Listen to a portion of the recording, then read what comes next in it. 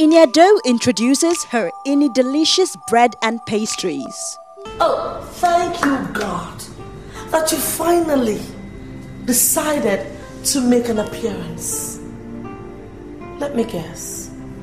When next you're on the streets of Lagos and happen to see a loaf of bread called INIDELICIOUS, don't be shocked. It's part of Nollywood actress EDO's new business. The actress made the announcement recently via her Instagram account with a picture of herself eating the bread with the caption, "Out on the streets is a realization of my love for pastries, cakes, cookies, bread and anything baked. Enjoy and thanks for the patronage. Happy New Week, y'all." End of quote. EDO, who recently gained admission into the National Open University to study law, now joined the likes of D'banj, who recently launched his Cocoa Gari. You will not like me. Do you hear me?